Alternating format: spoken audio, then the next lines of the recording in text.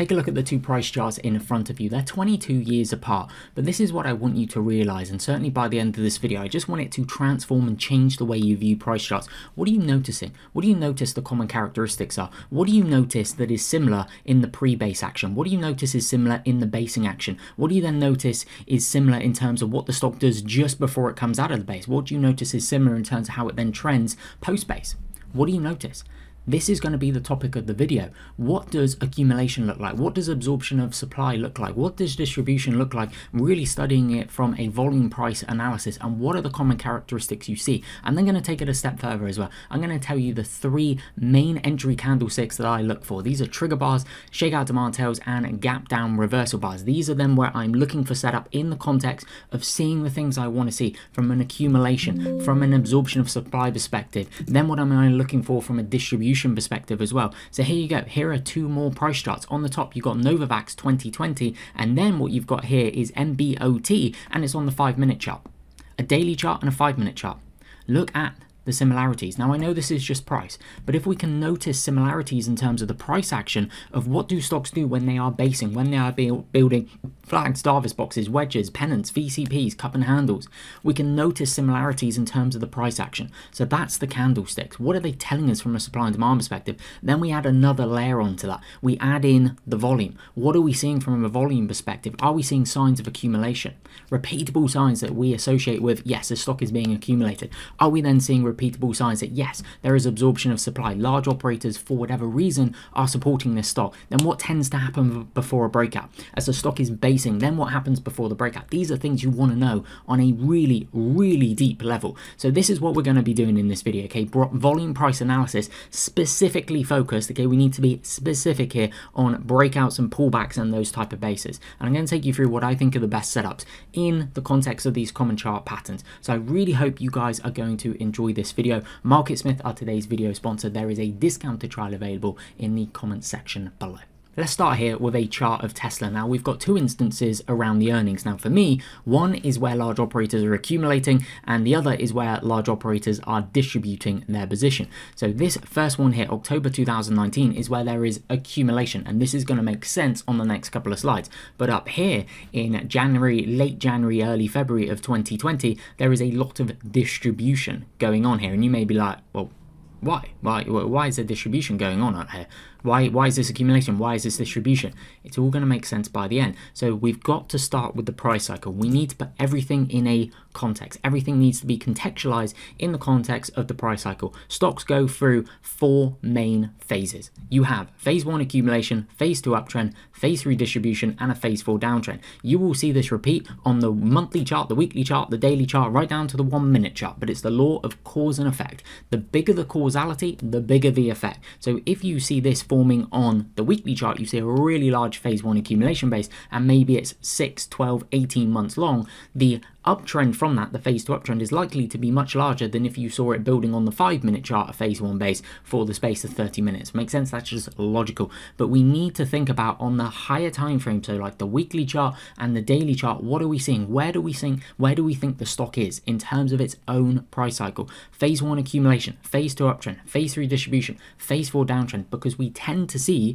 repeatable things happen in each specific phase. So it kind of then gives us the mental framework, the mental representation to go, okay, yeah, coming out of a phase 1 base, really great reaction to the earnings here, there's huge volume coming through, then the stock is basing. Or is the stock a bit longer in the tooth, it's trended up, maybe it's up hundreds and hundreds of %, and then you're seeing kind of climactic action. So if we go back to Tesla, this is climactic action late in a phase 2 uptrend. This is early in a phase 2 uptrend as it's breaking out of this phase 1 base. So we've got to be able to contextualize it. Where do we think the stock is? Now, specifically in this video, we're going to be focusing on phase 2 uptrends. Here is DocuSign as well, just to illustrate the point. Phase 1 accumulation, phase 2 uptrend, phase 3 distribution top, phase 4 downtrend. There are common characteristics. If you study stocks like this in such a deliberate manner, you will identify common characteristics and multiple common characteristics in each phase. Okay, what do I expect to see in a phase 1 accumulation base as it's transitioning into a phase 2 uptrend? What do I expect to see when a phase 2 uptrend transitions into a phase 3 distribution top? I don't know, a huge supply shoot like this, which you'll learn about a little bit later, on huge volume, the largest volume ever.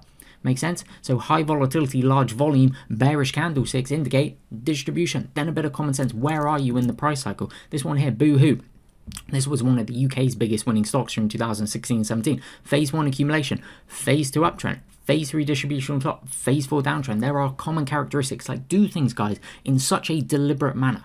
Like, go so deep on it. Be so specific in terms of what it is you're trying to do, what it is you are trying to learn about stocks and how they move. So this is what we're really going to be focused on when we think about the entries as well. So I'm going to take you through what I think are the best setups. So this is chart pattern context. So Phase 2 uptrend. We're specifically going to be focusing here when the stock is in a powerful Phase 2 uptrend, preferably hitting 52-week highs on the relative strength line. Free tool on TradingView. Search my name, you'll find it. It is super duper good. So this is the context of occurring in Phase 2 uptrends. These kind of chart patterns. Flags, triangles, pennants, cup with handles, wedges, flat bases, also known as a Davis box. They are going to be the setups that you are going to see. Now this is super duper important. Pause the video, read this. I've touched upon it in a lot of videos because it's so important, okay? This is Toby Krabel's work, and this is the principle of contraction and expansion, and then to look for periods before a stock then breaks out. So we're specifically talking about when a stock is basing and before it breaks out. Invariably, in the vast majority of cases, you'll see a period of contraction.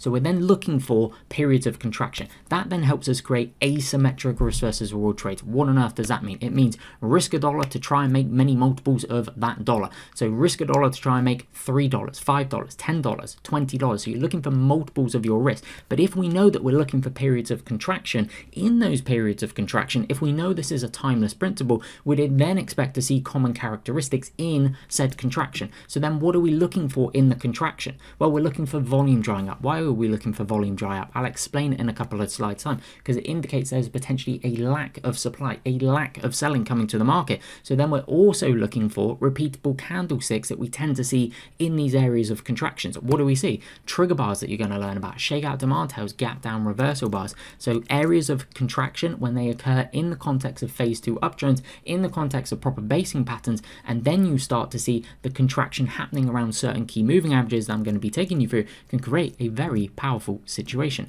So we're going to start off with trigger bars. I'm going to take you through trigger bars, shakeout demand tails, gap down reverse bars. I've got a lot of examples for all of them, and as we go, I'm going to be explaining what it is you're seeing on the chart from a supply and demand perspective. So pause the video if you want to read a little bit more about these, but these are the kind of setups that I'm looking for when I'm looking for entries. Kind of these ones here. You're going to learn this is a shakeout demand tail, this is a gap down reverse bar, this is a shakeout demand tail, this is a gap down reverse bar, and then you get tight low volume inside bars. That's what I like to look for. So let's start off with Pinterest. So this is a stop. Time of filming this, I currently have a long position in this. So what is Pinterest doing? Now I'm just going to kind of point to a couple of points on each chart. I don't want to bamboozle you and give you like 10 things to remember on a chart, right? We've got, how many slides have we got? We've got 39 slides in total. Then at the end of this video, you're going to see a bar by bar session where I then show you how to actually apply this and train yourself in a deliberate manner to improve your trading skill set. Trading is a skill set. Once you realize that, and you realize there's 4 main areas of a trade. Number 1, how do you identify a high quality setup? Number 2, how do you control the risk, create an asymmetric risk versus trading opportunity? Number 3, how do you then mitigate the risk, free roll the trade, take the risk out? Number 4, how do you optimize the profits, both in terms of monetary gain but also efficiency of that gain? What are the selling rules? What are the selling guidelines that you are applying? So Pinterest here, okay, is building a sizable base. Very sizable base, and then here's going to be a key that you're going to see a lot. What happens around the earnings? Certainly if it's more of a growth stock, a true market leader, as O'Neill taught you in his book, How to Make Money in Stocks, big earnings, big sales, big estimates, institutional sponsorship, kind of unique product, potentially in an expanding area of a market or a kind of new field. If you think about AI, Pinterest isn't AI, but you know what I mean, like new areas of the market. So Pinterest, what do you see at point number 1? You see an earnings gap that then is a shakeout demand tail, as you're going to learn, like a hammer type candlestick.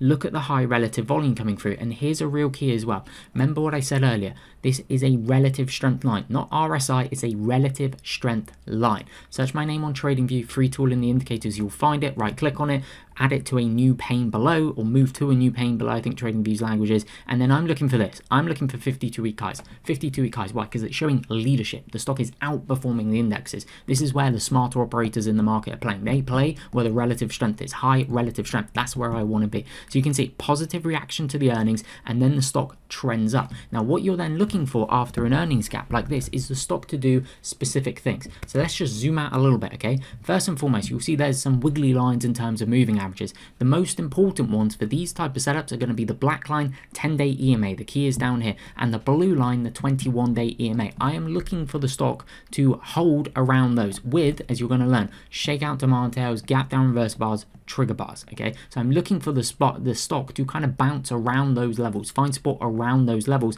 and then do certain things around there. So at point number 2, can you see the contraction in price visually? Can you see how the price action, the range narrows, everything just kind of contracts, it shrinks, it does this. Okay, it's not volatile, it's doing the opposite. Now we have, in conjunction with that, look at the volume. I'm very visual in terms of how I learn. So the volume, it just stair steps down for 3 days. You see that? And then you get the lowest volume bar thus far since the earnings gap happening, and it's basically an inside bar sitting on the 10-day EMA. So it's not just what's happening, it's where it's happening. Inside bar 10-day EMA, flag type pattern, positive reaction to the earnings, breaking out of this big base, 52-week highs, the tight bar, trigger bar-esque, with low relative volume. The black line here is the 30-bar average for the volume. See how it's maybe a fifth, a quarter versus that. Tightness in price, low relative volume indicates there's very little selling. There's very little buying, which is good. There's also very little selling. That's what we want before a breakout. Remember the Tony Crabell point from a couple of slides ago. Expansion follows contraction. So this is what we're looking for. Let me show you a couple others. This is KD, another stock that I'm in at the time of filming this. So point number 1, what do you see? You see large relative volume, a gap up on the earnings. What do you think large operators are doing here? Are they distributing or are they accumulating? Looks like they're accumulating. And then the stock pulls into the 10-day EMA and puts in this tight, low volume inside bar on the 10-day EMA, and it's the first testing action of the 10-day EMA after an earnings gap up like this, where there was clearly buying. And then you can see contraction here. You actually get 3 inside bars, inside bar, inside bar, inside bar. Here's the contraction point again. Look how the volume dries up. So these tight candlesticks, now tight is also on a relative basis, is always on a relative basis. Okay, we are comparing the action of the stock to the action of the stock. We're not comparing KD to a $100 million biotech stock that's all over the place. Okay, we're not doing that. So then what I'm looking for, I'll explain on this one, right?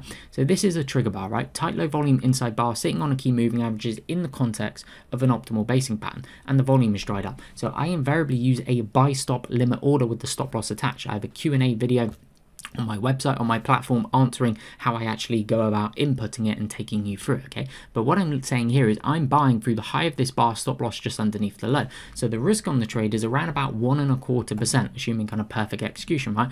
Now you'll see up here, this is the average daily range percentage, 20-day ADR percentage of the stock is 2.5%. What I like to look for is for the initial stop loss to be half to 2/3, ideally the 20-day ADR percentage. That just helps keep the risk in check. So these areas of contraction happening in the right place are really, really key. If we take a look at Toll Brothers here, you're going to see Toll Brothers, you're going to see some other, when we go to Shakeout demand tails, I'm actually going to show you three house builder stocks in a row. So if you take a look at Toll Brothers here, okay, what are we looking for? We are looking for evidence of demand. And how do we see evidence of demand? We're not looking on social media and seeing how many people are talking about it. I couldn't care less. I don't care what anyone on financial media is saying. Everything you need to know is right here on the chart. I'll repeat that. Everything you need to know is right here on the chart. What other information do you need? Do you need someone else's opinion? Do you need someone to come and cuddle you, give you a little pat on the back and say it's all going to be okay? Yeah, take this trade, it's going to be okay. Do you need validation from others that what it is you're doing is right? Yeah, that's a good trade, mate. That's a good trade, mate.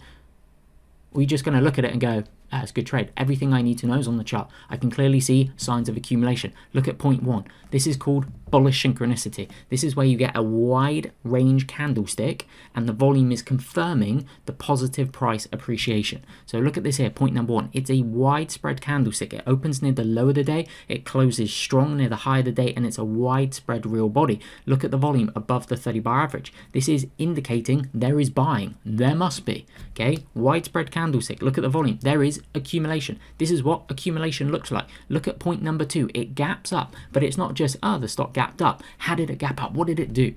So the stock gaps. The prior close is here at around about $79.50. The prior close here, it gaps. It opens here. Now, what's the importance of it opening here? Look how the candlestick, it opened on the low of the day.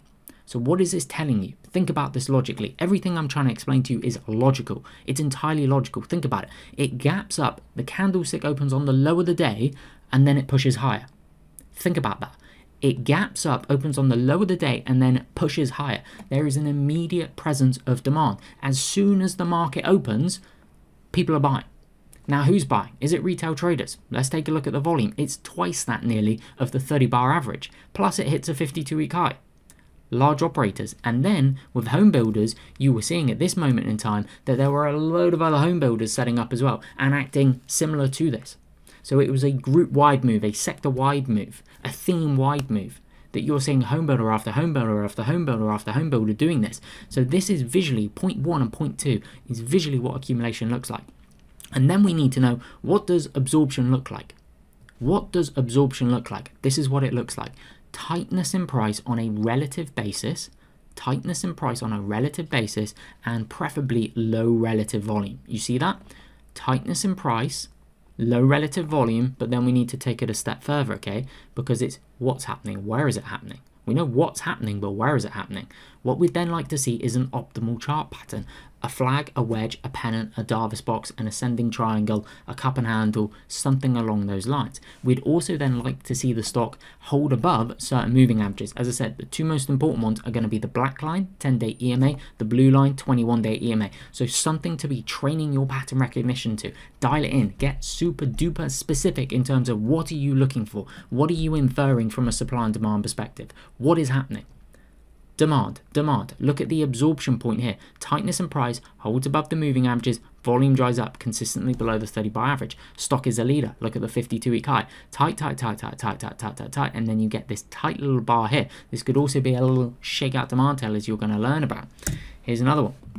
This is a BITO, so this is a proxy for Bitcoin. So this is just something to dial in, okay? I'm actually going to start with point number 3, and then I'll talk about point number 1 and point number 2. Point number 3, remember Toby Crabell's point. Contraction is followed by expansion.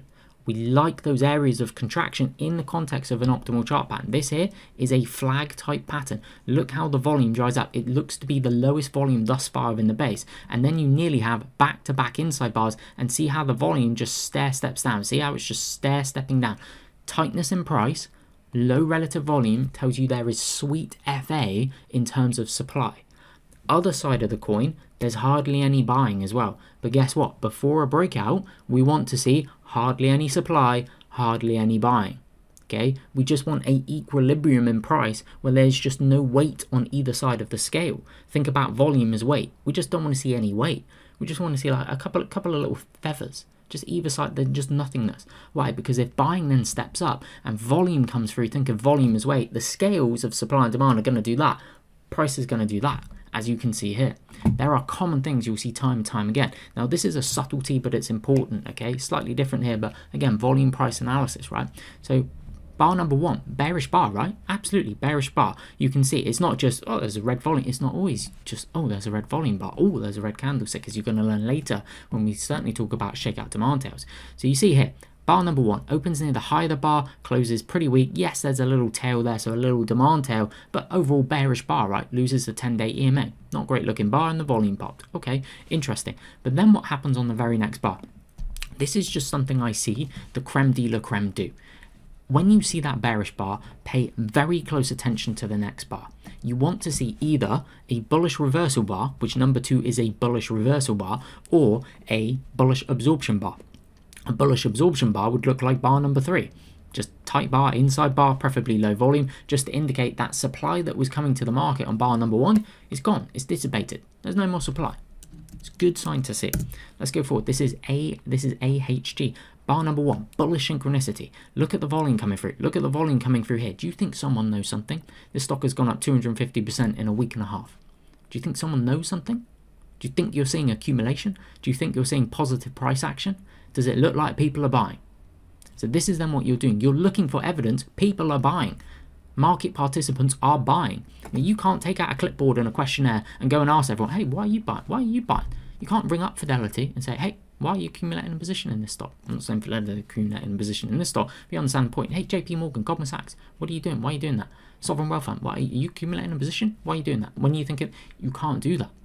But visually, you can see what people are doing. You can see the cards. It's right there in front of you if you know what you're looking for. You are looking for signs of accumulation. You are looking for signs and evidence of absorption. You are then looking for signs of distribution, which would be associated with volatile price action. If we are associating this here, see this middle part here between 0.2 and 0.3, see this here, see the low relative volume. If we are associating tightness in price with low relative volume as absorption of supply, and there's not that much supply coming to the market, what would we associate with distribution? The opposite. Widespread candlesticks, volume increasing, price moving to the downside. This here, from this point here to point number 1, that's what accumulation looks like. From this top here down to here, this is what distribution looks like. It's right there. It's right there on the chart. MYO. Again, look how similar this is. This is what accumulation looks like. Powerful uptrends. The stock goes up around about 200% in a week and a half, 2 weeks. Look at the increased volume and the persistently high volume. People are buying. See the interest. Think about volume as weight. Think about it as interest. There's a lot of interest, and it happens around the earnings as well. And then this stock stays above all key moving averages, and it's gone up 200%. A stock going up 200% in the space of 2 weeks on persistently high volume and 52-week highs trending this nicely is a sign of accumulation. People are interested. Now again, we can't just ring them all up and say, hey, why are you interested? And the why is not important. They are is important. The why is just made up. People could make it, I don't really know why I'm interested in this stock. My mate was telling me about it. Or, well, we expect the company to do this and that and this. People will give you different reasons. It doesn't matter. The why isn't important. The reality of the situation is it is. It is moving up 200%. And then you're seeing signs of accumulation. So then we're looking for respect for a certain moving averages or moving averages, 10-day, 21-day. We're looking for the volume to dry out. Ideally, the stock has 52-week highs. If it hits 52-week highs on the relative strength line in the base, this is basically a Davis box type base in here. If it hits it in the base, it's an extreme sign of strength. And then number 3, ideally, we'd like to see a lot of volume coming through on the breakout. That's even better. So bullish synchronicity, there is a synchronicity between the positive price appreciation and the volume. It's around about 3 times the 30-bar average, and it hits a 52-week high on the breakout.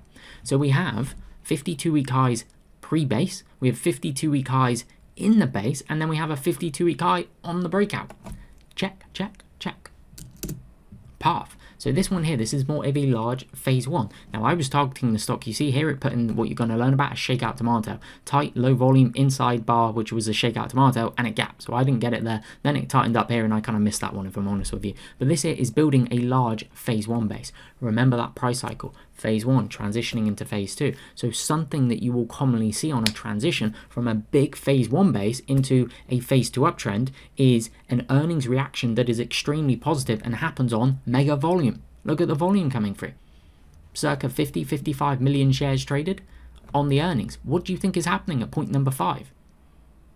Are large operators distributing or are they buying? Let's go to point number 3, the previous earnings report. Do you think large operators are distributing or are they buying? You've got a widespread candlestick, opens near the low, pushes up, closes strong. Look at the volume. 3.5 times the 30-bar average. What do you think large operators are doing? And then in the second half of this space, you ready? What chart pattern do you see? Follow my pointer. Cup, handle. I'll do it again. Cup, handle. Where's the handle setting up? Where do you see the contraction in price? Around the 10-day EMA. Look how the volume dries up. 5 sessions, all below the 30-bar average. And then you get the lowest volume bar in some time. That's an inside bar sitting on the 10. There's very little supply. Look over here as well. What are you seeing around the earnings? You're going to learn this here is a shakeout demand tail. It actually gaps down and it's a shakeout demand tail. This is a sign of accumulation. Then 2-3 bars later at point number 2, look at the volume coming through. Look at the positive price appreciation. What do you think large operators are doing around this earnings here, around this earnings here? Then you get a cup and handle. Were there clues in the base? Were there clues in the base large operators were accumulating? Now, is this a very interesting stock if it can build an optimal chart pattern in the context of phase 2 with all of this current information? Absolutely it is. So now let's go on to shakeout demand tails. You can pause the video here. You can read a little bit about these from Thomas Wassowski's book, Encyclopedia of Candlestick Charts. But these are shakeout demand tails. These I also use as an entry type candlestick as I have some water. So let me take you through a couple. Let me really explain it. So let's just start with big old boy, Apple. We've all heard of Apple, right? What do you think is going on around the earnings? What do you think is happening the day before the earnings, on the earnings, and preceding days after the earnings? Look at the persistently high volume. So this is not uncommon. In fact, this is quite common to then see an optimal base. This is like a Davis box here, and I'll take you through this shakeout demand tail and what this red line means at number 3. But this is quite common to see. Something will happen around the earnings that potentially, certainly for the bigger boys and girls in the market who are looking to accumulate positions and hold for months and years, something could change around the earnings. Maybe the company says something, they change the forward guidance, they get awarded a new contract, they deliver a new product to the market. And suddenly the perspective of the company changes, the potential earnings capability of the company changes, the sales potential of the company changes. Oftentimes things are driven by earnings and perceived earnings of the future. So something can change around the earnings. The messaging to market participants can change, and they go, oh, we like that. Okay, we're going to start building a position here. They may already have a position, now they're adding to a position, right? So around the earnings here, when you see persistently high volume around the earnings and bullish synchronicity candlesticks, widespread candlestick opens near the low, closes strong, opens near the low, closes strong, and then you see a really nice rally. I can't stress this enough, okay? Note the action pre-base. This is really, like, you want to do things so deliberately, so deep, really, really study, like nerd out on this. What happens on a consistent basis pre-base? So pre-base, I'm basically talking about from here where that first black arrow is to basically where the start of this red line is. What happens? What do you see on a consistent basis the best of the best stocks do, the best of the best setups do? What do you see? Do you see positive price appreciation around earnings and after earnings on persistently high volume, and then a really nice uptrend that doesn't chop around all over the place? Can I get a drawing tool? I don't know how to draw on these. Pen. Let me get a pen. So it doesn't just like do this like that. You see, like this, it's just chopping around all over the place. It's terrible. We don't like that. Let me see if I can erase all ink on slide. There we go. So you see how it was chopping around that? We don't want the stock to do that. We just want this, like that. Just smoothness is really good. Why? Because this smoothness and the lack of volatility, again, if we are associating high volatility, high volume with distribution, what is accumulation? What does absorption look like? It looks like the opposite. So a rally like this with just multiple tight candlesticks is just absorption of supply. It's accumulation. It's fantastic to see. And then Apple goes and starts building base. There's actually a shakeout demand tail here. But point number 2, I want to emphasize this point, okay? Point number 2. You get this shakeout demand tail. Now, the fact that it's red doesn't really matter because the real body is so tight on a relative basis. So you get this shakeout demand tail on low relative volume. How do we know it's low relative volume? It's below the 30-bar average. And note the low of the bar. So the low of the bar is around 187.44. Okay, it would be 187.45. But if you just draw this out, as I've tried to do with this red line, what do you notice? Where does the low of this shakeout demand tail go? From a structural perspective, this is a Davis box building here. So if you're a large operator, would you like to know how much supply is around? You probably would, right? You think, okay, but before we kind of push this up and continue our buying, let's just do a little test, right? Let's see how much supply is around. So I don't know, let's drive the price down a little bit. Try and shake out some stop losses. Again, large operators, the 2 things they require above everything else, liquidity and perceived value. I'll say it again. 2 things large operators require above everything else is liquidity and perceived value.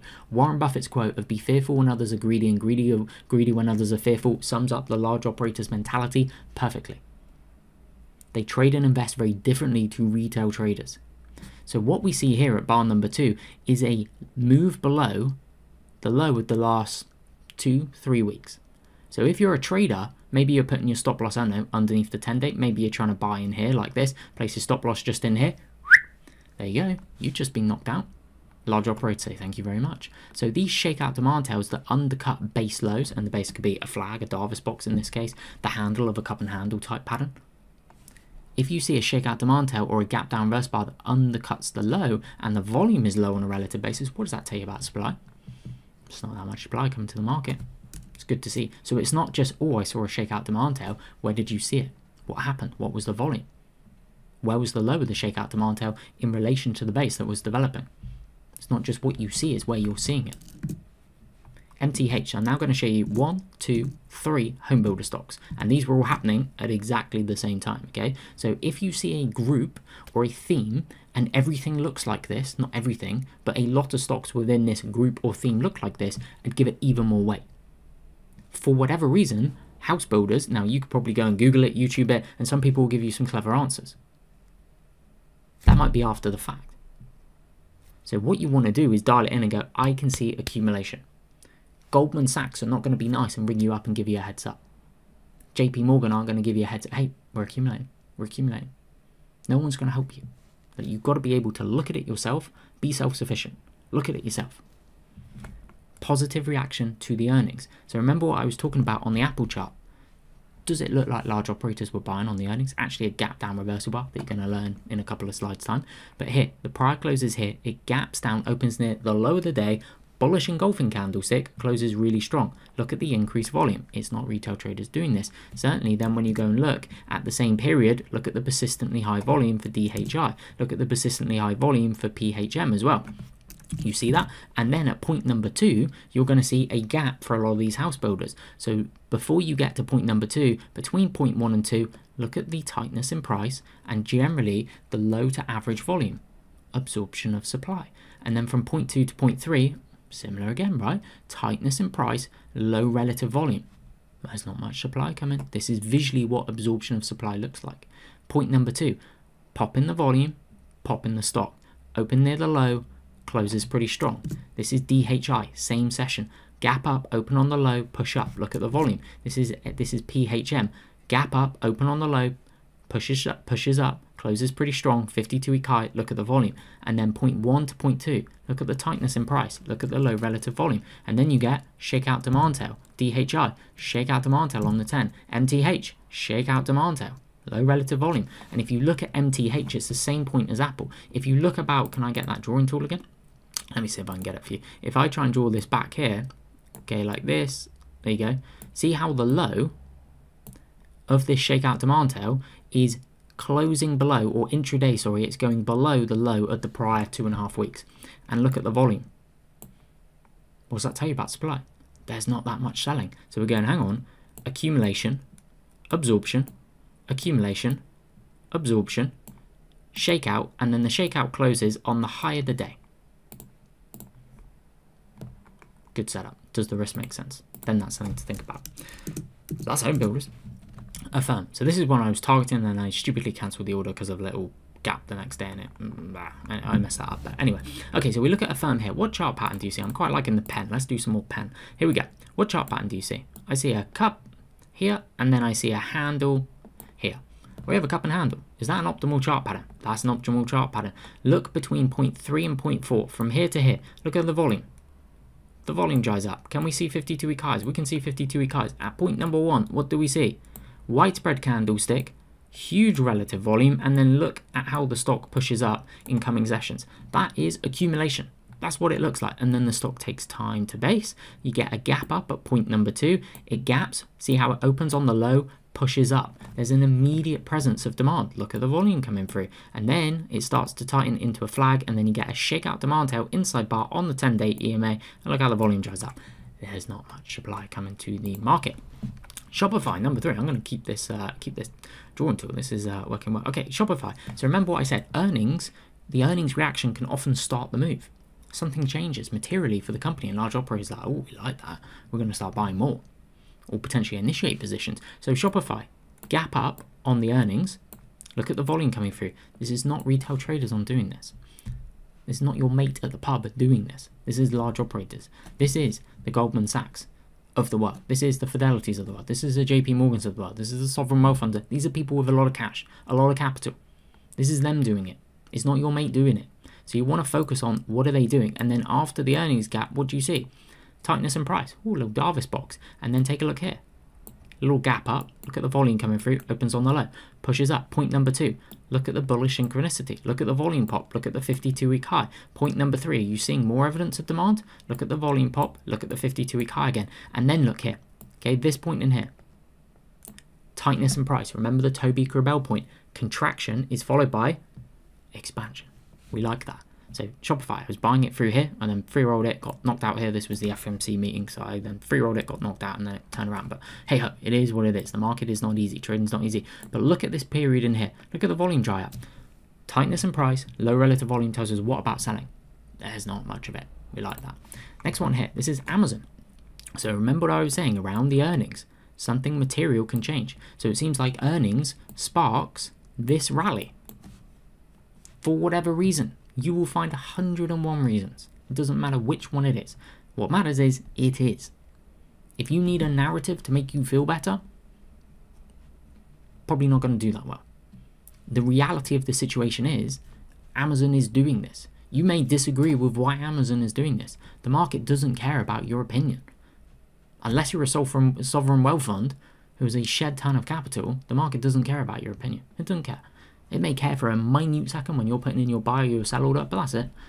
Straight after it, it just forgets about you, which is the great humbler of the market as well. Something that you need to learn in your trading journey is humility. So here, point number 2, shakeout demand tail. Point number 3, shakeout demand tail. So where are we then looking for these type of candlesticks, the shakeout demand tails? 10-day EMA, 21-day EMA, and then we get this nice gap down reversal bar as well, which you're going to learn about. And then point number 4, here we go, shakeout demand tail, undercuts the 21, undercuts some recent days as well, and the volume is generally drying up. And what chart pattern do we have? Basically a flag Davis box. And then we're thinking about the initial risk relative to the 20-day ADR percentage. Nice. MRTX, so this one hit. Okay, this one hit. It actually, the company got acquired. That's why you then see this real tightness in price, okay? Do you think something happened here? Well, it's around the earnings. Look at the volume coming through. Do you think someone knew something? Someone was acting upon something? I don't know. Maybe. Do you think this hit around point number 2, these 2 bars? Look at the volume pop. Remember, company in, at these points here, company in, what's that? Week and a half is going to announce that it's being acquired. Do you think someone knew something? Acted upon something? Told their mate? Don't know. Maybe, maybe not. And then point number 3, you get this inside bar, shakeout demand tail, low relative volume. And then through it goes. Fascinating. Next one, MSTR. So here you can see what will often happen at the kind of beginning of these rallies is it could be on earnings, it could be on an announcement, it could be no news. But what you can commonly see is a big move in terms of the volume on a relative basis. This is probably 2.5 times the 30 bar average, I'd say. It gaps up, opens near the low, okay, pushes up. It's okay, a little kind of supply shoot, here. That's where price is trying to go up, but sellers are bringing it back down. And then we consolidate in a relatively tight manner. Volume dries up, there's 52-week highs. Number 2, this is actually a shakeout demand tail, the volume pop, the stock closes on the high of the day. Evidence of demand, there's buying. And then here, this one that I pointed to here, this is a supply shoot. Okay, high relative volume. This is telling you 2 things. It's telling you willing buyers are there because they are pushing this stock up. Willing buyers are there. They're trying to push this stock up, but sellers are pushing them back down like this. So it's telling you there is willing buyers, but supply is becoming dominant. Certainly when you've just seen a rally like this, it's a little bit of a kind of clue that there's probably going to be a little bit of a pullback at least in coming sessions. 52-week highs pre-base are really good to see. And then we see the stock shakeout demand tail off the 10, little shakeout demand tail there off the 10, shakeout demand tail there, and then you get 2 tight bars in here on low relative volume, but large operator. Let's just make sure we do shake them out. So if we then just drag this across, see how the low of this bar undercuts recent lows, and what's the volume? It's below the 30 bar average. What does that tell you about supply, selling? There's not that much of it. Really constructive action to see. This one here, this is RXST. So again, look at the volume here on the earnings reaction, and that seems to be the catalyst to spark this rally. So what can often be the catalyst to spark the pre-rally move, or sorry, the pre-base move? So this is then the basing action here. What can be a really constructive sign is a really positive reaction to an earnings report, on volume preferably as well. A widespread candlestick pushing up, that can be really, really good to see. And then we're looking for the stock to find supportive action, primarily around the 10-day EMA or the 21-day EMA. That's going to be the black and the blue line. So it pulls back down, shakeout demand tail off the 21. Then it rallies, more bullish synchronicity at point number 2. Pulls back down, shakeout demand tail off the 21. Then it tightens. Look how the volume dries up in here. Little shakeout demand tail, trigger bar S right there, closes on the high. It's a really good setup. And then there's another really good one right here. Inside bar, bull harami. See how the volume just steps down here. Look at the 52-week highs. Next one, this is S. So this stock here is building a large phase 1 base. If I just drag this across like this. So here it's building this large phase 1 base. Now, institutions, large operators create base lows. So when you're looking at a large phase 1 base, like you would in a phase 2 base as well, but when you're looking at a large phase 1 base, you're looking for footprints. You're looking for signs that, yeah, large operators are in here. They're doing their usual thing, especially around the earnings as well. So what do we see? We see a shakeout demand tail, prices going down, but willing buyers step up. We see it on the earnings as well. Prices going down, but willing buyers step up. Now, who are the willing buyers? Who's likely to create the lows? This is then developing that Bayesian mentality. You constantly update your decision-making process as new information becomes available. And then price holds here. A couple of shakeout demand tails here. Shakeout demand tail. Point number 3, earnings gap down. So this is actually a quasi gap down reversal bar. And then look, coming sessions afterwards, bullish synchronicity bar, bullish synchronicity bar. What do you think large operators are doing at point 1, at point 2, and point 3? Then what do you think they're doing at point 4? Look at the volume coming through. Look at the widespread candlestick, opens on the low, pushes up. And then here you get a cup and a handle, and you get shakeout demand tail, shakeout demand tail, shakeout demand tail, all off the 10-day, 10-day, 10-day EMA. And then the stock, like you saw with PARF earlier, comes out of this big phase 1 base on volume, and is now pushing up. So if this stock here can go and build like a flag type pattern or something like that and tighten up around the 10, something like this, it could look very, very interesting indeed. Here's another one, CrowdStrike, okay? So what do you see? You notice that earnings seems to be the catalyst for this rally pre-base. And then the stock pulls down here, goes towards the 50 and then starts tightening up. Right before the breakout, what do you see at point number 2? A shakeout demand tail. What do you notice about the volume? There's not much. What does that tell you about supply? There's not that much. And then on the breakout here, you then get really high relative volume coming through. It's really good to see with positive price action. And then point number 3, this is also a shakeout demand tail. That's an inside bar. And then look how the volume just dries up here. So what you will see in terms of breakouts most commonly, the mental framework that I have in my head, if I draw it up here, okay, let's say you get like this ascending triangle, 1, 2, and then kind of 3 like this. You will have the pop, the test, and then the reversal. So this is your pop, this here is your test, and then this here is your reversal. So around here can be a spot to be looking for an entry. If you get what I think is an optimal candlestick as well, and everything looks right from a price and volume perspective. So you then get a trigger bar, shakeout demand tail, gap down reverse bar, you're going to learn about. So here you're pulling back in, so pop, test, before the reversal, and then you get an inside bar, shakeout demand tail on low relative volume. What does it tell you about supply? There's not much of it. Even better if it's then a confluence of then testing the previous base high, and that ties in with, say, a key moving averages like the 10, the 21, or the 50-day period moving average. Now we're going to go on to a gap down reversal bar. So you can pause the chart here, you can read about the data from Thomas Versorsi's book. So these are gap down reversal bars that I then look for. So let me take you through gap down reversal bar. So it's going to be point number 3 is the gap down reversal bar. Now here you have an earnings gap up, but it's not as good as some of the other ones we've seen. The prior closes here, gaps up, opens here, and then closes quite weak. But there is this shakeout demand tail on high relative volume. Bit of this, bit of that. There's some accumulation, there's some distribution. But then what does the stock do? Holds around the 10. Shakeout demand tail at point number 1, off the 21. Another shakeout demand tail at point number 2, off the 21. And what do you notice about the volume? It's drying up. And then this is a gap down reversal bar. So the prior close is here. It gaps down, opens basically on the low of the bar, and pushes up and closes strong. And what do you notice about the volume? There's not much of it. What does that tell you about supply? There's not much of it. So there is an ease of movement back to the upside. Think about it. Price gaps down and then it easily reverses and moves to the upside. How do we know it's easy? Because there's not much of a fight. There's not much effort. If you think about effort being the volume, there's not much volume. So price easily moves to the upside. And then it's in the context of this as well that we're seeing. This is a gap down reversal bar. These are the kind of setups I like looking for. This is DoorDash. What do you notice around the earnings? Does it look like large operators are accumulating or distributing? Look at the 52-week highs, look at the volume, look at the gap up, holds here, pushes up, next bar, opens on the low of the day, pushes up, immediate presence of demand.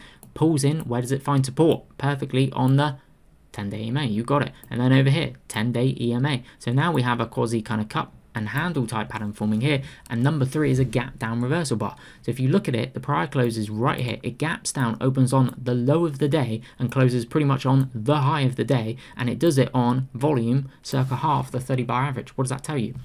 There's hardly any supply. Price easily moves to the upside. Bar number 3 is an ease of movement to the upside. It's just telling you there's hardly any supply around.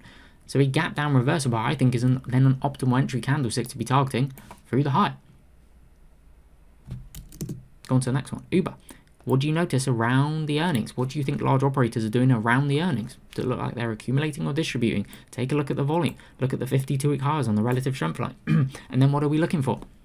Black line, blue line, 10-day EMA, 21-day EMA is a reference point where we're looking for some supportive action. So at point number 2, holds the 10 on that bar there, and then bounces really nicely off the 10, and look at the little pop in volume. Does it look like large operators are supporting the stock in a region where you'd like them to support the stock and expect them to? 10-day and 21-day. Yeah, you're looking for it. Now 21 is going to be more optimal for many, but the really good stocks in the market, 10-day can be enough. Then you pull back down to bar number 3. So the prior close is here. Doesn't look very good, but the next bar, gap down reversal bar off the 21-day EMA. Look at the little pop in volume. It's telling you, okay, large operators stepping up here, absorbing supply. And look how the low of this bar, if I just drag it across, the low of this bar undercuts the last, what's that, 4 weeks, 3 weeks of trading.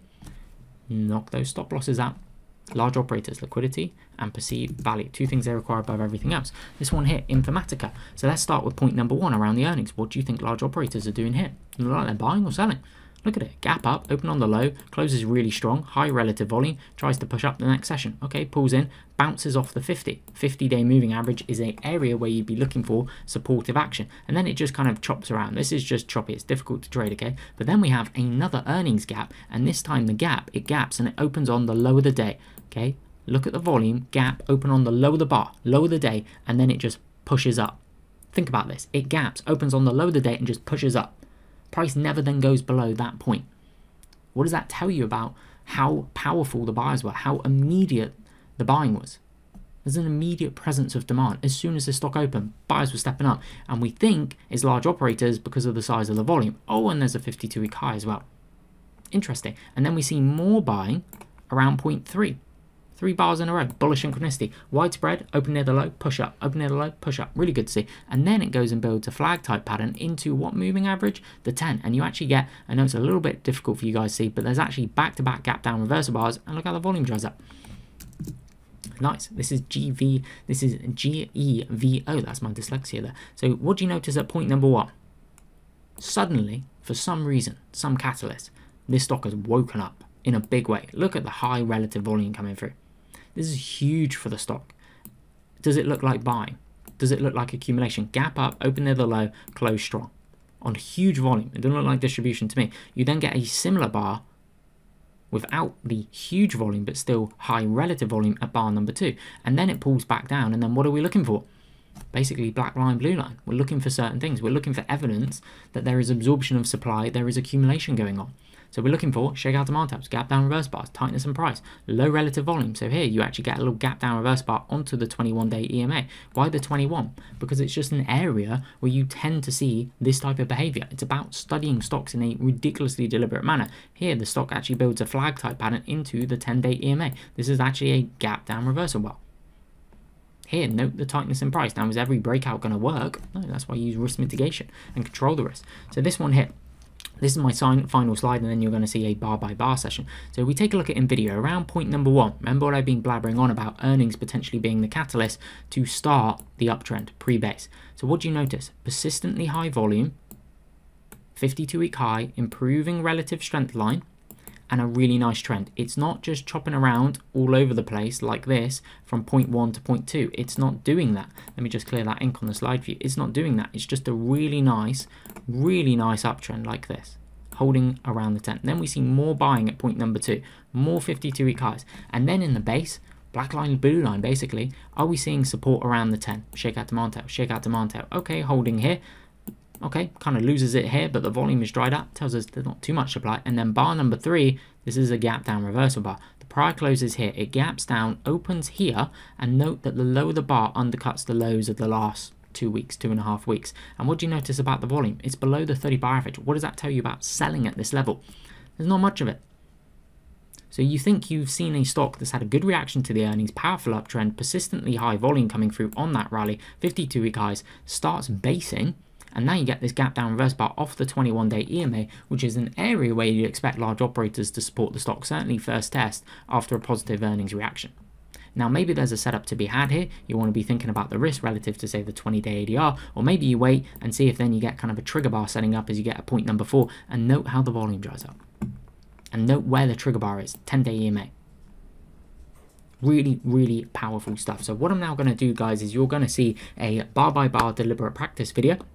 I'm going to go bar by bar and illustrate the importance of these concepts and how you can train yourself in a very specific manner, in a very deliberate manner. Realize that trading is a skill set and you can proactively work on improving your skill set in the 4 main parts of every single trade. Number 1, how do you identify a high quality setup? Number 2, how do you go about controlling the risk, create asymmetric reversible trading opportunities? Number 3, how do you mitigate the risk to free roll the trades, take all of the risk out? Number 4, how do you go about optimizing the profits to get the big trades right? What are the selling rules? What are the selling guidelines that you are using? And that is what you are going to see in the next part of this video. So thank you very much for watching, and I hope you enjoy the bar by bar session.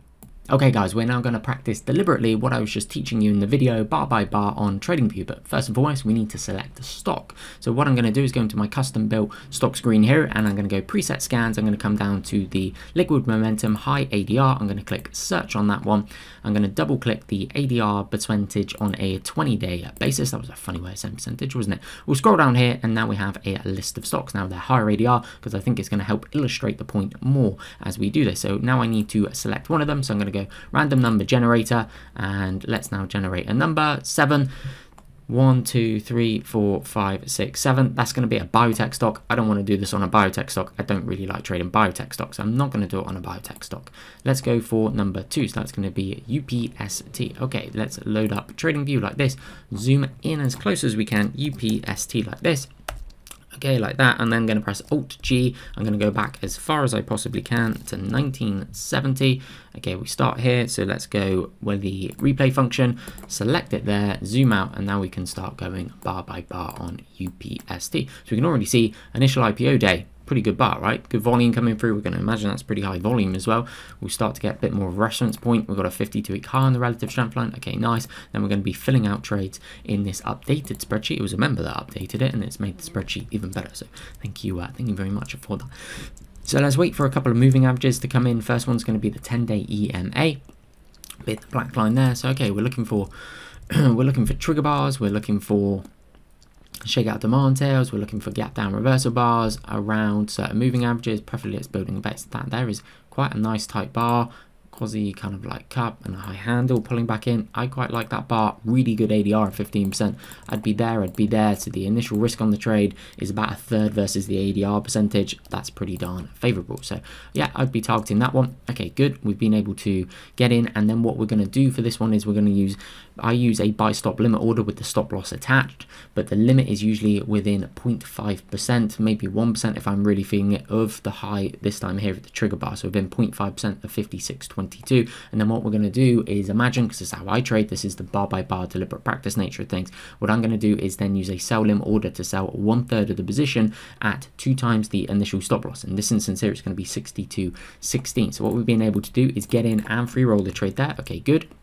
And then what I'm expecting after the breakout is a pop, a testing action, and then a reversal. So that's the mental framework that I have in my head. So okay, gap down reversal bar there. Another tight bar. Potentially it's targetable. Bit of a supply shoot the day before. We'll give it a kind of miss there. Okay, there we go. So this is the framework I have in my head. Okay, I'm expecting a pop, a test, and then a reversal. Now my selling rules, selling guidelines kick in. Black line, blue line, 10-day and 21-day EMA. I'm just going to be looking to ride those for the purpose of these. So first close below the black line, we're going to take off 1/3 of the position. Like that. So we're literally just going to do it there. Okay, nice and simple. And then we've got 1/3 of the position left, and we're just going to do it on a close below the blue line, being the 21-day EMA. So black line 10-day EMA, blue line 21-day EMA. So now we can go and work this out. So 5%, so we're selling at 2 times that. So that's going to be around about 10% to free roll. So we've got 10%, 46%, and 36%. So what we do is we go here, we go 10, 46, and 36. That'll give us an average. I'll put the link to this spreadsheet in the description and also in the comment section, so you can use it for free. So now what we do here is we go UPST like this. It was a pullback setup, and it's going to be 30.67. Now we're going to imagine for the return simulation we're putting 100% of our account in every position. Is that realistic? No, but it's just something to make these videos maybe a little bit more interesting. If you're just interested in the stats, then obviously just pay attention over here and ignore this bit over here if it irritates you. So there we go. First trade done. Let's go find another one. So that was a nice pullback trade.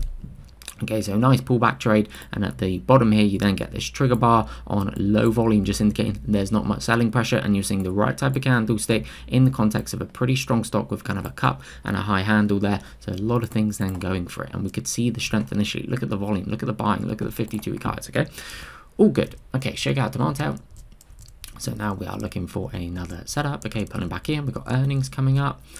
I'd say that's a pretty good reaction to the earnings, right? What do you think large operators are doing there? Okay, look at the volume, look at the 52-week high gap, opens here, pushes up. That's a really, really, really good bar to be seeing, okay? Really good bar to be seeing. So, okay, let's play it forward. So now we've had that reaction. Now I'm looking for setups around certain moving averages. So this is a gap down reversal bar off the 10. The prior closes here, it gaps down here, pushes up. Okay, it's a sign that buyers are stepping up in a region where I'd like to see them. So now I'm looking for a setup, okay? Tight little inside bar there, really high ADR of 18%, great reaction to the earnings, kind of building a flag type pattern, 3 clear contractions, 1, 2, potentially 3, lowest volume in the base so far, so I'd be there. Let's think about the initial risk relative to the ADR, about 5%, we'll round it up to 6%, so we've got 6% off an ADR of 18%, it's a third in what looks to be a very strong stock. I'd be targeting it there. And all of that, and it never failed. So for me, buy stop limit order with stop loss attached, it's got to move through the high of the prior day. That is then the trigger. That is the buy stop. So it didn't go through 145.78. There's no position filled. But this one here, still on my radar. Maybe we get something around the 21. Okay. Let's see. Shakeout demand tail. What's the risk going to be looking like? 10%. I don't want to be there with a 10% stop. Not on that setup anyway. I didn't like the bar beforehand, right? Just didn't look quite right. Okay, 50-day. Okay, starting to show signs of life around the 50-day with this kind of nice reversal candlestick, quasi bullish engulfing candlestick. What's the risk going to be? 11%. Oh, it's so volatile. For the purpose of this video, I'm not gonna take it, but I am interested to see what would have happened. 11% is pretty wide, right? So around the 50, yeah, would have kind of been a good trade. Now maybe it can start tightening up. So, okay, what's happening now is we're pulling down, bouncing off the 50, sign of institutional support. And then here, potentially a low pivot is starting to form. So, okay, let's keep it dialed in. See if it can do something. Okay, didn't weird reaction to the earnings here. So very opposite to what happened here. It kind of gaps up, opens on the high of the bar, sells off on volume. Like that, to me, is just saying someone sold into it straight off the open. Not a good sign, okay? Okay, then reverses, trying to confuse us, isn't it? It's all a bit choppy at the minute. Okay, it's down, it's up, it's down, it's up, it's down. Like, okay, it's a little bit erratic. We need something a little bit more kind of logical in terms of how it's moving. Okay, supply shoot. Okay, to the 50 again. Does it want to bounce? Not really. It's kind of holding around there. Maybe tightening. It's all a little bit choppy, isn't it? It's up, it's down, there's no kind of, okay, that I like that bar there. You see the pop in the volume coming through? I like that. Nice pop in the volume, good bar, reclaim 50-day moving averages. Maybe it can set up, maybe it can't set up. We have got earnings coming up. Okay, into the earnings. I think earnings is probably going to be the next bar. Okay, okay reaction to the earnings, good volume, gap up, shake out demand tail into the base highs. Okay. Okay. Okay, interesting. So again, it's like a nice tight inside bar. It's reminding me of like this bar here somewhat. So it's a nice tight inside bar. The volume is just stair step down. This is much more kind of logical in nature. The volume stair step down, 52-week highs, good reaction to the earnings. I think I'd be targeting that. Coming through the high there, so I'd be there. I'd probably rather get a stop loss underneath there, but I do quite like the bar. Initial risk, call it 4%. That's half the ADR percentage. Okay, like that as a metric. So our free roll target is 221.64. Okay, got out well. Okay, we've been able to free roll there. So you see, even though the close isn't above that level, that's why I use a sell limit order so I can define the level that I'm looking to sell. So okay, now we free rolled it, but what am I expecting? Some form of testing action, okay? So I'm expecting it to test in some way and then reverse. So it kind of, this was in the test and it held up quite well and now starting to reverse. Good. Okay, nice. You got 52-week highs coming through. That there is quite a nice inside bar as well. That there wouldn't have been a bad entry too. So okay, now we're just using the black and the blue line just to keep things nice and simple for this video. So on a close below the black line, we're going to sell a third. There we go. So we sell 1/3 at the close there. And then can it hold the blue line? That's quite a nice tight little bar down there by the 21. What's the risk going to be on that? 5%? I'm thinking about it. You know, I'm thinking about it. Nah, not quite. Okay, gap down reversal bar around the 21. What's the risk going to be? 8.5%. It would be 9% off an ADR of 7.25. A little bit too wide, I think. Okay, much tighter bar. Quite like that. So now the risk is going to be a lot tighter. This is why I like trigger bars, because again, tight stops relative to the ADR percentage and just tight stops in general, right? So 4% off an ADR of 6.75%. Okay, quite like that. So we're going to look to add to the position, make a new position, whatever we want to call it. We'll just, for the purpose of this, say new position. Okay, so we do actually get filled on that bar there, because the high will be here. The high looks to be, yeah, 319. The low is 305. So we're not stopped out, but we do have a new position on this bar here. Okay, I'm just going to make that pink. So we're looking to free roll that one at 338.89. Okay, getting out. What I'd probably do here in real life is now adjust the stop loss up from where it is, probably to the low of that bar, and free roll it there. But okay, we're able to free roll it here. So I've just removed this one. So we've got two live positions now. One, we're looking for a close below the 10-day EMA, and then with two of them, we're still looking for a close below the blue line being the 21-day EMA, okay? Okay, getting out well. So remember that mental representation, that framework, pop, test, reversal. First close below the 10, I'm going to take a third off there for this position here. We could maybe think about it as still the testing action, but it's come down a little bit of a way here, so I would take some off there, and then first close below, yeah, that's then going to be the exit. Okay, clear close below the blue line, volume is popped, so both positions would now be exiting. So let's go and input those.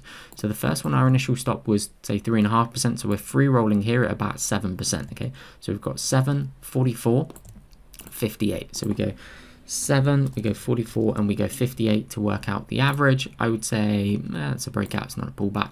So we've got breakout here, UPST like this, and then 36, that's my dyslexia, 33 like that. So that's that one dealt with in terms of inputting it into our spreadsheet. So we can now delete the blue arrows, focus on the pink arrows, this one here. So I'd say this is more of a breakout instead of a pullback buy. Initial stop 3.5%, so we're free rolling at about 7%, and then this exit here, so we've got 7, we've got 8, and then 3. So we go 7, which is already in there, 8, and then 3. So the average there is going to be 6%, so UPST, and then we input 6% like that. So let's keep going with this one here. Okay, it's not a bad bar. This bar here is making me a bit nervous. That bar there, the break of the 1021 on volume, I'd rather see it kind of pop back up on volume and then pull back in like that. Let's see if it wants to do that. Tight bar, you've got earnings like 2 days away. I'd like to try and free roll it ahead of the earnings, and I'm not sure whether that be, is I've only got one session basically to try and free roll it. Let's see what happens. I think the next bar may be the earnings reaction. Gap down on the earnings. So again, I don't like a bearish break on volume, and then when the stock starts setting up, like it looks wrong, if that makes sense. You want to see like a bit of demand clearly stepping back in, and then like a little higher low coming in. You want to see like clear evidence of demand, volume, positive price action, 52-week highs, strong RS line. That's me anyway, what I'd like to be looking for. Okay, we'll play this forward. It's below the 50, so I'm going to do that, and it was just going to play it forward at 10 bars a second. If you want to do that, click the play shift and then whack it on 10 times speed basically to do that. So I'm going to wait until it's back above all the moving averages basically. So the red line that you see there, 200-day SMA, so it's below that. No, really, I'm just not interested in playing down here. Like, we'll just miss all of this, right? There's literally no point. And it was kind of like forecast by that reaction to the earnings there. I don't need to be playing in any of this. Below the 200, below the 200, there's literally no point, guys. There's no point. Okay, you're starting to get what's quite interesting here. Okay, look at this. Gap down reversal bar on the earnings, bit of volume coming through, bit of volume coming through. Okay, interesting. There's no trade there yet. I mean, there was a shakeout demand tail off the 50. If I was going to be super duper uber aggressive here, there. It's below the 200. That bar. If you were being a bit of a cowboy, maybe. But it wouldn't trigger it anyway. So we remove the cowboy hat. Okay, below the 200, I'm just going to stick with it. Below the 200, below the 200, no interest, no interest. Okay, bit better. Now we've got a bit of demand coming in. See that? See that? See that? Okay, this is now, you see the change of character for this stock. So if I go Wyckoff on you, so price cycle, those of you who studied Stan Weinstein stage analysis, phase 4, stage 1, look at some of the volume clues that you're getting. Okay, and now look at the increasing volume coming through. So this here would be a Wyckoff phase C spring, a really strong rally. So now I'd be looking for a setup, maybe around the 10-day EMA or something like that. There was kind of a gap down reversal bar after 10-day EMA, but I didn't like the bar beforehand. Okay, to the 21, can we get something? First test of the 21 after a huge move coming out of this. So I'd be looking at this here, I'd be thinking, okay, nice big base. I don't want that one, I want this one here. Okay, coming out of this nice big base, volume, RS improving. I like the first test of the 21 after a big break rate. I'd probably target that. And it didn't trigger anyway. But now this is potentially looking a little bit more interesting. Shakeout to Martel around the 21. Volume pops, but it's like a hammer doji. Pull back in 20% of the highs. Okay, target that. So we do get filled on that bar there. Okay, so our free roll target, let's make that back to blue. Our free roll target 35.35. See if we can get there. Okay, good bar. This was like a quasi inside bar. Look how the volume dried up. So you get this shakeout to Martel as you pull back in. Third Friday of the month in June. I think that's going to be called witching. And then you get this tight bar. That maybe explains the volume pop a little bit. Tightish bar, low volume. Okay, not too much selling going on. Okay, good. We've been able to free roll the trade there. Okay, nice. So logical place for this stock to stall out is going to be base highs. So this is, again, Mental Framework, Pete by Anders Ericsson, excellent book on deliberate practice and understanding it. So we're expecting a bit of a testing action. There's the test, shakeout to Martel. Okay, good. So again, mental frameworks, mental representations. We're expecting a pop. Logical place for it to start the test would be into base highs. There's the test. Now starting to reverse. Nice shakeout to Martel coming through. Okay, good. Can we push higher?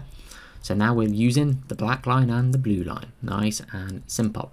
That would have been really aggressive. Maybe a little change of character bar there. Look at the volume pop, bearish bar. Okay, just something to note, There we go. Now, obviously, real life, I'm trailing a stop loss up behind it, giving it a bit of room. I won't leave my stop loss down here, clearly. But close below the 10, bearish bar. See how it opens on the high, goes out on the low, the volume pops, deterioration in relative strength. That's an exit for 1/3, okay? And there's your other exit there. Change of character, right? So, like this. So initial stop loss, 7%. So we're free rolling at 14%. We'll call it 12%. So we've got 12%, 95.67. So 12. Let's put the right number in. 12, 95, 67. So an average there of 58. That's going to be a pullback. So we just changed this. Remember, there's a link to this in the description below. UPST and then 58.33. So this is one of the benefits of trading the quicker stocks, the higher ADR stocks, is you're more likely to get these kind of bigger moves when these stocks want to run. Oftentimes they can have large short interest as well. So you can get a short squeeze too. So again, see this here? This is the intermediate term trend ending. This is the change character. This is large operators exiting. These are what Jesse Livermore call the warning signs, the danger signs to be aware of. So we can now just avoid all of this. We're below the 50. I have no interest in playing down here. I choose when I want to play and I don't want to play down here. We'll fast forward it. Okay, good. See these volume clues starting to come in, okay? Look at this. It's a gap down bar. There's a doji, then it doesn't go anywhere. Then you have this shakeout to Martel, the test. Look how the volume goes. More volume pop. Look at the volume coming in. This is a sign of what? It's a sign of large operators initiating positions. Okay, not bad. Look at the volume coming through. Starting to see the volume clues like we had in the base over here, okay? The volume is giving you a clue for what's happening, okay? Look at the volume, and it's not just, oh, there's volume. What did price do? What's it doing from a structural standpoint as well? Where are we? Are we phase 4? Are we phase 1? Are we phase 2? Have we just had a nice big breakout and then we're closing below, so the 10 and 21? How are we closing below the 10 and 21? Well, we're opening on the high, closing on the low, back-to-back bearish bars, and then you get this gap down bar that opens on the high, closes very weak, widespread candlestick on volume, institutions exiting positions. Now it looks like they're starting to step back up again. Okay, interesting. We're following the footprints of the stock. What are the institutions doing? And then that there is the final bar. So okay, decent session there for UPSD. Is every trade going to be a winning trade? Absolutely not. Every trade's going to be a winning trade, but hopefully like that, it's giving you a little bit of a flavour for these kind of entries and following along with the volume clues, the type of setups that I like targeting as well. So thank you very much for watching, guys. I appreciate it. I'd really encourage you to go and do these bar by bar deliberate practice sessions. Again, Peak by Anders Ericsson over the holiday period. Peak by Anders Ericsson, must read book, must listen to book to really understand the importance of deliberate practice, how you can actually realize that trading is a skill set and how you can work on improving your skill set in the 4 main areas of a trade. Number 1, how do you identify a high quality setup? Number 2, how do you go about initially controlling the risk? Number 3, how do you mitigate the risk? Free roll the trades, I was showing you that. And number 4, what we're doing with riding there is the optimizing profits. What are the selling rules? What are the selling guidelines that you are using for the stock? So thank you for watching the video. Thank you for supporting the channel, and I look forward to seeing you in a future video.